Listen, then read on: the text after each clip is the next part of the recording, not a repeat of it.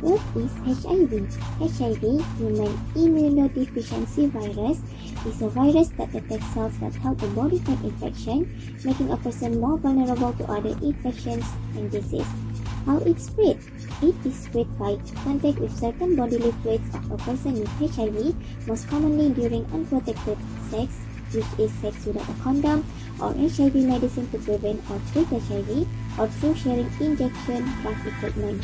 The human body can get rid of HIV and no effective HIV cure exists. So, once you have HIV, you have it for life. But with proper medical care, HIV can be controlled. People with HIV will get effective HIV treatment can live long, healthy lives, and protect their partners. If HIV is not treated, it can lead to AIDS, which is acquired immunodeficiency syndrome. How it was first found? HIV is a type of lentivirus, which means it attacks the immune system. In a similar way, the simian immunodeficiency virus (SIV) attacks the immune systems of monkeys and apes. Research found that HIV is related to SIV, and there are many similarities between the two viruses. HIV-1 is closely related to a strain of SIV found in chimpanzees, and HIV-2 is closely related to a strain of SIV found in sooty mangabeys. Did HIV come from monkeys? In 1999, researchers found a strain of SIV in a chimpanzee that was almost identical to HIV in humans.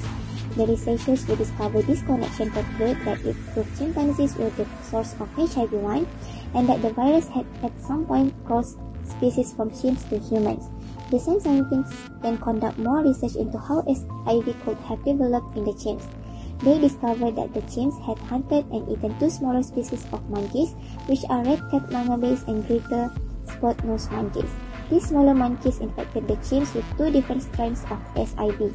The two different SIV strains then joined together to form a third virus that could be passed on to other chimps. This is the strain that can also infect humans. How did HIV cross from chimps to humans? The most commonly accepted theory is that of the hunter. In this scenario, SIV was transferred to humans as a result of chimps being killed and eaten, or their blood getting into cuts or wounds on people in the course of hunting. Normally, the hunter's body would have pouch of SIV, but on a few occasions the virus adapted itself within its new human host and became HIV-1. How did HIV-2 get passed to humans? HIV-2 comes from SIV in sooty mangabey monkeys rather than chimpanzees. The crossover to humans is believed to have happened in a similar way through the butchering and consumption of monkey meat. It is far rarer and less infectious than HIV-1. As a result, it infects far fewer people and is mainly found in a few countries in West Africa like Mali, Mauritania, Nigeria, and Sierra Leone. When and where did HIV start in humans? Studies of some of the earliest known samples of HIV provide clues about when it first appeared in humans and how it evolved. The first verified case of HIV is from a blood sample taken in 1959 from a man living in what is now Kinshasa in the Democratic Republic of Congo. The sample was retrospectively analyzed and HIV detected. There are numerous early cases where patterns of deaths from common opportunistic infections, now known to be AIDS-defining, suggest that HIV was the cause, but this is the earliest incidence where a blood sample can verify infection. Did HIV start in Africa? Using the earliest known sample of HIV, scientists have been able to create a family tree and ancestry of HIV transmission, allowing them to discover where HIV started. Their studies conclude that the first transmission of SIV to HIV in humans took place around 1920 in Kinshasa in the Democratic Republic of Congo. The same area is known for having the most genetic diversity in HIV strains in the world, reflecting the number of different times SIV was passed to humans. Many of the first cases of AIDS were recorded there too. How did HIV spread from Kinshasa? The area around Kinshasa is full of transport links such as roads, railways, and rivers. The area also had a growing sex trade around the time that HIV began to spread. The high population of migrants and sex trade might explain how HIV spread along these infrastructure roads. By 1937, it had reached Brazzaville, about 120 km west of Kinshasa. The lack of transport routes into the north and east of the country accounts for the significantly fewer reports of infections there at the time. By 1980, half of all infections in DR Congo were in locations outside of the Kinshasa area, reflecting the growing epidemic. Since when HIV was founded in Malaysia? The first HIV or AIDS case in Malaysia made its debut in 1986. Since then, HIV or AIDS has become one of the country's most serious health and development challenges. As of 2019, the Ministry of Health estimated that there were 87,581 people living with HIV in Malaysia. However, only 77,903 are aware of the status. Malaysia is ranked 7th highest in adult prevalence of HIV or AIDS in Asia, after Thailand, Papua New Guinea, Burma, Cambodia, Vietnam, and Indonesia, with a 0.45% prevalence rate. According to the United Nations, Malaysia is one of the 10 countries which together accounted for over 95% of all new HIV infections in the region of Asia Pacific in 2016. How do I know if I have HIV? The only way to know for sure whether you have HIV is to get tested. Knowing your HIV status helps you make healthy decisions to prevent getting or transmitting HIV. In 1984, researchers finally identified the cause of HIV or AIDS virus, and the Food and Drug Administration (FDA) licensed the first commercial blood test for HIV in 1985. Today, numerous tests can detect HIV, most of which work by detecting HIV antibodies. The test can be done on blood, saliva, or urine. Through the blood test, detect HIV sooner after exposure due to higher levels of antibodies. According to the World Health Organization, human immunodeficiency virus (HIV) affects the immune system and reduces people's defenses against many illnesses and several types of cancer that people with healthy immune system can fight off. HIV virus infects T helper cells, also known as T lymphocytes or CD4 cells, which are a type of leukocytes, white blood cells, that plays an important role in the immune system. Infected people become immunodeficient as the virus destroys and inhibits the function of immune cells. These vital cells keep us healthy by defending us against infection and diseases. The CD4 cell count is commonly used to assess immune function. During the infection process, HIV kills CD4 cells, and the body's ability to recognize and fight certain types of infection begins to deteriorate. If HIV is not controlled through treatment and effective testing, the loss of CD4 cells can lead to serious illnesses such as AIDS, the most advanced stage of HIV. In people with normal CD4 cell levels, this infection will be recognized and cleared by the immune system. The structure of HIV. HIV is referred to as a retrovirus because it functions in a back-to-front manner. Retroviruses, unlike other viruses, store the genetic material in RNA rather than DNA, which means they must make DNA when they enter a human cell in order to replicate. HIV is a spherical virus with a diameter of about 100 nanometers. The envelope is the virus outer shell, which is covered in the spikes of glycoproteins 120 and glycoproteins 41, which allow HIV to bind to the CD4 receptors on CD4 T cells and enter the host cell. The matrix layer is found inside the viral envelope. The virus core or nucleus is housed in the capsid, a cone-shaped structure in the virion center. It also has 2 strands of RNA, which contains HIV's genetic material. HIV's RNA is made out of 9 genes and contain all the instructions needed to create new viruses. 3 of these genes, GAG, POL, and ENV, encode instructions for the production of proteins that will result in the formation of new virus particles. The reverse transcriptase, integrase, and protease molecules found in a capsid are essential for HIV replication. These 3 enzymes are encoded by the viral POL DNA polymerase gene. ENV supplies the instruction for making the proteins that make up HIV's envelope or shell. The structural proteins such as the matrix and capsid are made by GAG. Other proteins encoded by HIV1 and HIV2 that have regulatory or immunomodulatory function include VIF, VPR, TAT, REV, and NEF. VPU is another protein found in HIV1 but not in HIV2. Likewise, VPX is found in HIV2 but not in HIV1. These 6 genes include proteins that control HIV's ability to infect cells, produce new copies of the virus, and release viruses from infected cells. The HIV life cycle. Like other viruses, HIV is incapable of reproducing on its own. Instead, the virus attaches to and fuses with T helper cell. It then takes over the cell's DNA, replicates itself within the cells, and finally releases more HIV into the bloodstream. The HIV life cycle refers to the process by which HIV multiplies and spreads throughout the body. First step, attachment and fusing. When HIV enters the cell, the process of producing new viruses begins. Attachment and fusion are the two stages of this process. HIV infects immune cells with the CD4 receptors on their surface. T lymphocytes, monocytes, macrophages, and dendritic cells are an example of these cells. The cell uses the CD4 receptor to alert other parts of the immune system to the presence of antigens. When HIV binds to a CD4 cells, the glycoprotein 120 spikes on its surface bind to the CD4 receptor as well as another co-receptor, either CCR5 or CXRCR4. The glycoprotein 41 is responsible for fusing the HIV envelope to the cell wall. This fusion process allows HIV capsid to enter the T lymphocytes and release its genetic information. Step 2. Reverse transcription. Before HIV RNA can be integrated into the DNA of the host cell, it must first be reverse transcribed into proviral DNA. Inside the cell, HIV's reverse transcriptase enzyme converts RNA to proviral DNA. Third step, integration. After HIV RNA is converted to DNA, the integrase enzymes attaches to the ends of the proviral DNA strand and passes through the cell nucleus wall.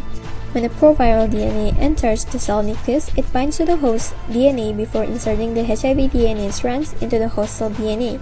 HIV remains dormant within the host cell DNA after the proviral DNA has been integrated. This is referred to as latency. The cell is described as latently infected. These cells are not recognized as infected by the immune system and killed off, allowing them to persist for as long as the cell lives. Fourth step, transcription and translation. The infected T helper cell then produces HIV proteins, which are then used to generate more HIV particles within the cell. If the cell receives a signal to become active, it will produce HIV RNA. When CD4 cells come into contact with an infectious agent, they become activated. When the cell becomes active, HIV uses the host enzyme RNA polymerase to produce messenger RNA or mRNA. This messenger RNA contains the instruction for the production of new viral proteins in long chains. Long chains of HIV proteins are synthesized from mRNA. The last and final step, assembly and budding. HIV's protease enzymes cuts the long chains of HIV proteins into smaller chains. At the cell wall, these protein chains begin to assemble into new viruses. The virus genome becomes enclosed in a capsid produced by the HIV's EAG protein as it buds from the cell wall. After assembling the new virus, it must exit the cell by breaking through the cell wall. To completely exit the cell and become infectious, the virus must use lipids from the cell wall to create the surface glycoproteins. In the end, it will become mature enough to be the infectious HIV virus we all know.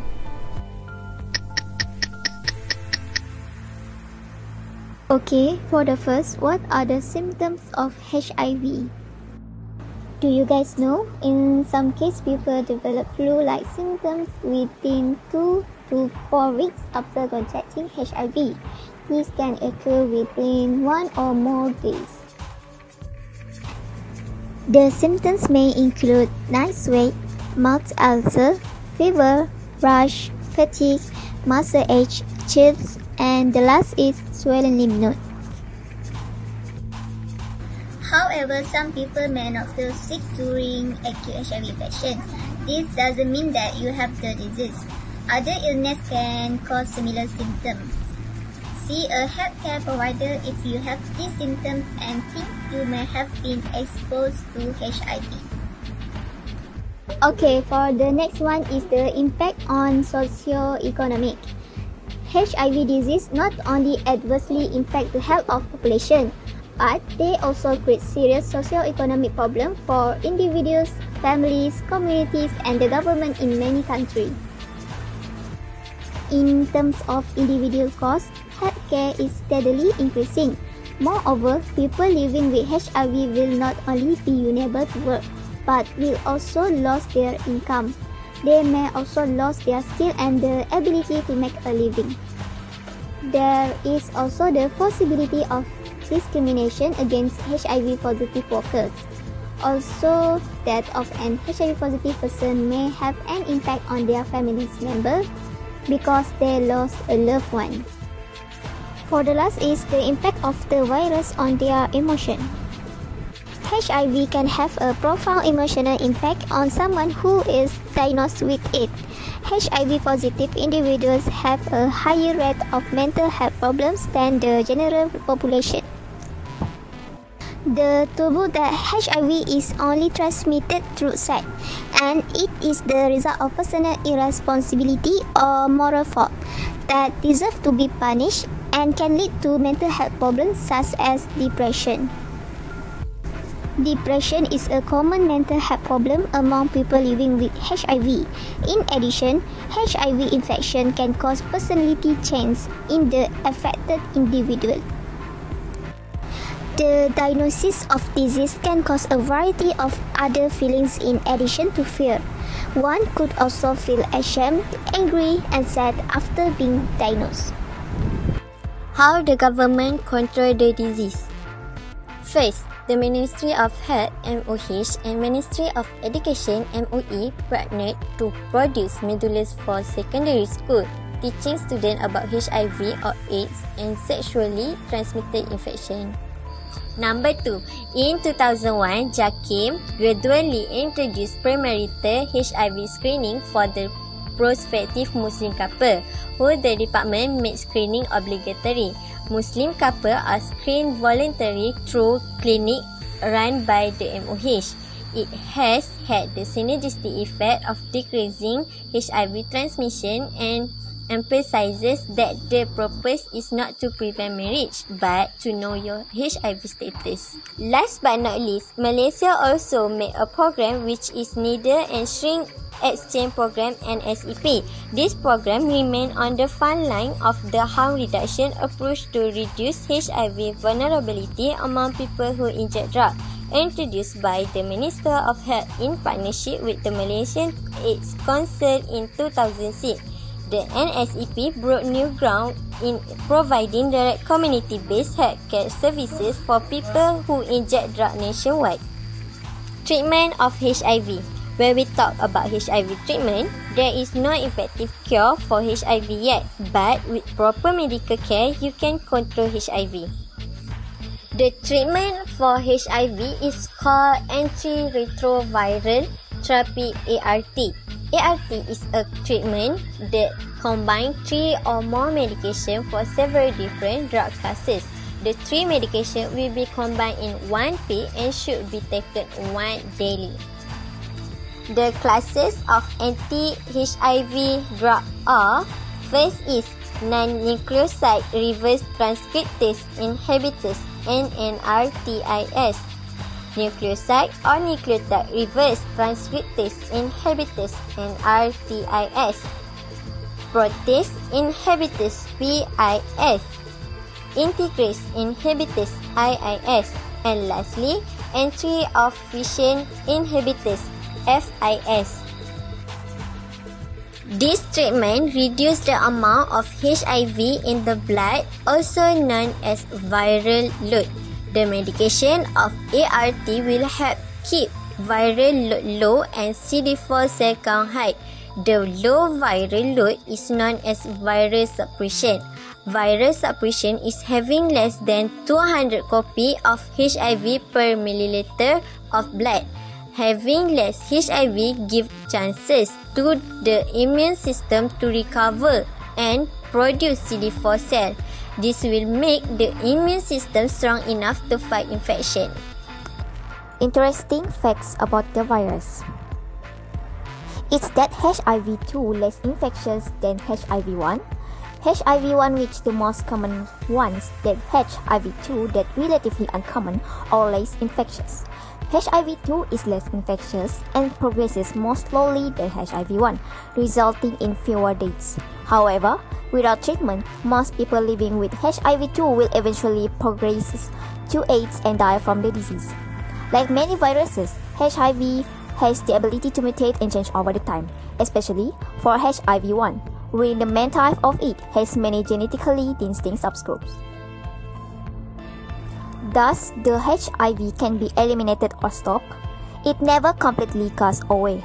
But when doctors have tasted the blood test, if the result be undetectable level, if the level keep in an undetectable level, immune system will grow stronger, people that get infected will stay well and not pass HIV to someone else. HIV cannot spread through.